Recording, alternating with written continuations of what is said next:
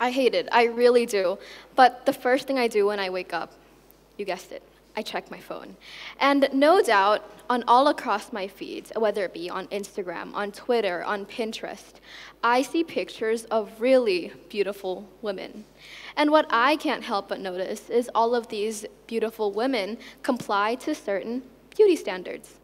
The Western women I see on my feeds usually have tan skin, a small and slim physique, a very high nose bridge paired with very prominent cheekbones and a very structured jaw, and pouty lips. Whereas the Asian women I see on my feeds usually have pale skin, double eyelids with big eyes, a V-shaped face is what they call it, a slim figure, and, again, pouty lips. Such trends that I just mentioned before are boosted by people who you might know as influencers. People like the Hadids, the Jenners, Dua Lipa, Dove Cameron, for instance, they all fall under this huge umbrella term of influencer. And they all hold a sway over their target audience, or in other words, you guys.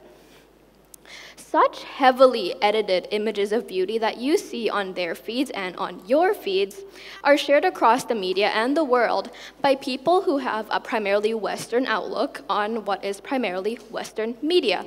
So it's no doubt here that the Western beauty trend gets the most exposure. And yes, indeed, it is a trend. These beautiful women complied to the beauty standard today, but the beauty standard today was somewhat related to the beauty standard yesterday, and the beauty standard yesterday was somewhat related to the beauty standard the day before, and so on and so forth. Which leads me to my first question. Who invented the very vast concept and idea of beauty in the first place before the invention of social media? Was it fashion houses in their haute couture shows and their designers? Was it influenced by certain critics? Was it something someone glamorous said or did and someone just copied it? Or was it simply written in the stars? Now, for argument's sake, let's say it was in fact written in the stars. By some unexplainable twist of fate, new beauty trends are born. Why? Why would anyone want to model themselves after something that will probably be gone in 1 year, 2 years, 3 perhaps, 10, just something that you know has an expiry date to it? You wouldn't, right? Anyone can see that there is no mathematical equation behind someone we call a beautiful woman. From the pictures of Aphrodite in ancient Greece and the images of Marilyn Monroe yesterday and Bella Hadid today, we can see that there is no definite form of beauty as they all look somewhat different. And I mean, there are people out here today self-harming themselves to fit into these toxic beauty standards. And by self-harming, I mean taking a knife to their skin and pulling it this way and that way, adding fillers here and there, and a bit of just chemicals all over the place, right? But that's not the part that makes it toxic. The part that makes it toxic is they're doing it just because other people are doing it as well, and not because they're truly happy and truly content with what they want to do. And in Asia, the beauty industry, which was the name for the thing that I just mentioned before, is so much more tortuous to women than that of the West. As you might know, the most popular influencers in the world are Western, selling their brand of beauty in what is primarily Western media.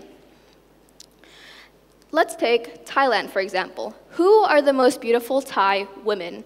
Well, a quick Google search will come up with names such as Yaya, Bella, and Kimberly, who are all very successful actresses who have made it big in the Thai film and entertainment industry. And it's become such a pervasive part of Thai society to see beauty associated with the Western features rather than the Eastern features. So now I raise my second question.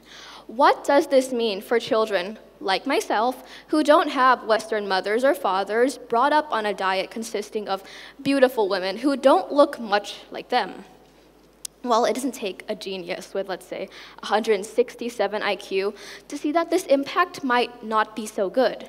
On a good day, these children, like myself again, might just not feel so secure in their own bodies, but on a bad day, they'd have to do their face some serious damage to end up with those big eyes and prominent cheekbones and a high bridge to their nose. So this is why I am here today. I myself have struggled with trying to relate to these issues, which just seem more explainable as fairies, let's say, rather than anything based on factual science. And I'm not going to stand here today and point fingers and blame people, or even social media for this instance. But it's the absolutely blind and gormless way in which everybody around me seems to have been drugged by this belief, in which I can only describe again as something mythical, like unicorns. Let's take, for example, teens a century ago. Teenagers a century ago weren't worrying about how they looked like or how much they weighed. They're out with their friends having fun, right? But now it's more common to see a 13-year-old girl or boy standing in front of a mirror telling themselves that they aren't enough, or standing on top of a scale, finding the next best way to lose weight. So now I raise my final question. Isn't it time? Isn't it time for Thai people and people all around the world to appreciate beauty on a much wider range of beauty standards, or just not have them at all? After all, we cannot afford the next generation to grow up insecure and self-loathing, can we?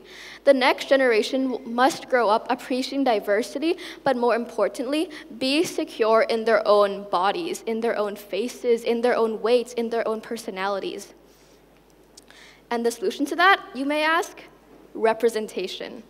Representation is one word with such a big impact. Once children, like myself and many others, see people who look like themselves on the TV screens and on their phone screens, they're not going to have to compare themselves to these unrealistic beauty standards, will they? So let's all work together to create a world where we banish the beastly facade of beauty, where the inner you, me, or I doesn't feel as though we aren't enough. Thank you.